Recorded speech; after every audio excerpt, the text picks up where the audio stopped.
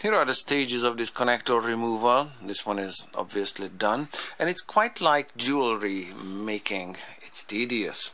This one here was opened first here at the base, just using this utility knife, just like so, and then the wire gets cut, and then I put it in a vise, and then I can remove the rest of the jacketing, and when it's done I can hammer a tiny nail into it from this direction, and it's gonna open up the crimped part of the connector very nicely.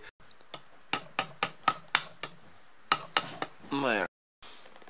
So once the wires start dropping out and they start failing, you can remove them all, and once you do, you need to open up the crimped parts with a set of bigger and bigger nails until they are straightened, and you can place the next wire into it.